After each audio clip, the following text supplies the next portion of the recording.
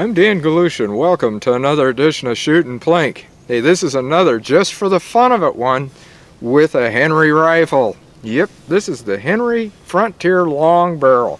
The one that was presented as far as the stock goes. This buttstock was a surprise, and I told you about that before where they put Memory of Mom on it. And there was a story behind that of the fact that she wasn't much taller than this gun. And we're going to take a picture of her with it, and she died 2 weeks before I got it. So that didn't work out. But one of the folks at Henry said they were going to do this, didn't bother telling me, just shipped it. It's a great surprise. Anyway, we're going to shoot this, like I said, just for the fun of it. It's got a scope on it, and I haven't adjusted it for a while, so hopefully it's working. And I'm going to have to go back here a ways because I'm not going to shoot this at any closer ranges. And I got an area back here that's marked off. I can't go any further that way because of laws with the highways, of course, which is rightfully so. Plus, I'm shooting CCI Quiet ammo in here. So that's always good too.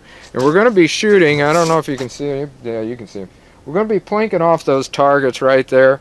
And then I've got some real small ones back there. Those are 4 and 3 inch gongs, and we're going to try to hit those with that. And hopefully this scope is on there.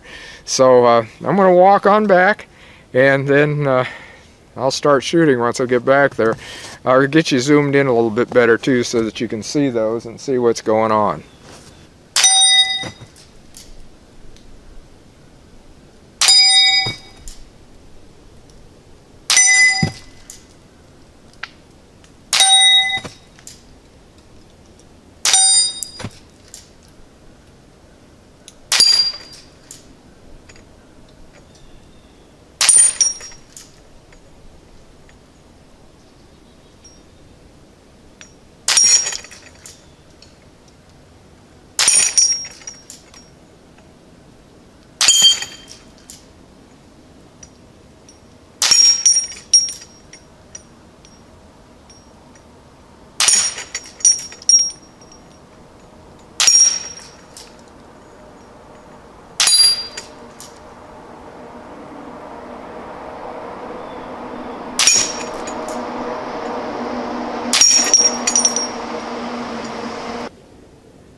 Well, that was 16 rounds. I'd like to shoot some more, but don't want to hold you guys up because I said this is just for the fun of it. You got to see what this long barrel will do with that scope. That's a Barska scope, by the way. It's a 940, I believe it is. It's been so doggone long since I had it on. I got it set at the 4 strength on it, and I've been very, very happy with this scope on this gun, just in case any of you want something like this for just plinking and that. It's just great. I mean, I guess if you were hunting with it, it'd do just as well.